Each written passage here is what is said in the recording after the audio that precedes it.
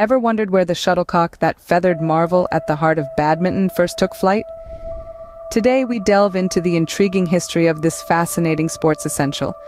In the beginning, there was Cuju, an ancient Chinese game dating back to the 5th century BC. Cuju players kicked a feather-filled ball through an opening in a net. Over time, this simple ball evolved into a more sophisticated piece of sports equipment, one that would become the shuttlecock we know today. Fast forward to the 16th century to the courtyards of Europe. The game of battledore and shuttlecock took the continent by storm. It involved two players using paddles, called battledores, to keep a shuttlecock in the air for as long as possible.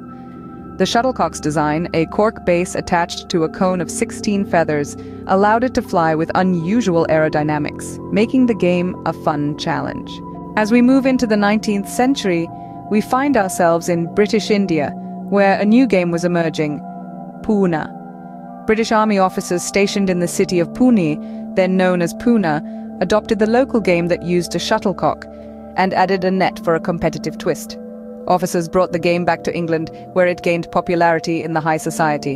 In 1873, the Duke of Beaufort introduced the game at his country estate, Badminton House, giving the sport its modern name. The Bath Badminton Club standardized the rules in 1887, and the shuttlecock became a key part of this new game, admired for its unique, unpredictable flight pattern.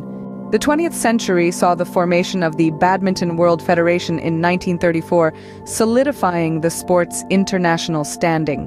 The shuttlecock, now made with goose or duck feathers and a cork or synthetic base, continued to be an integral part of the game, its design largely unchanged from the 16th century.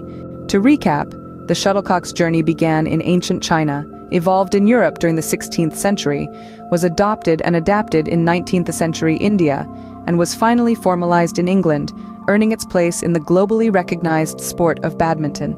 Its unique aerodynamic design has remained largely unchanged, a testament to the early engineers of sport. Isn't it amazing how a simple piece of sports equipment can have such a rich and diverse history?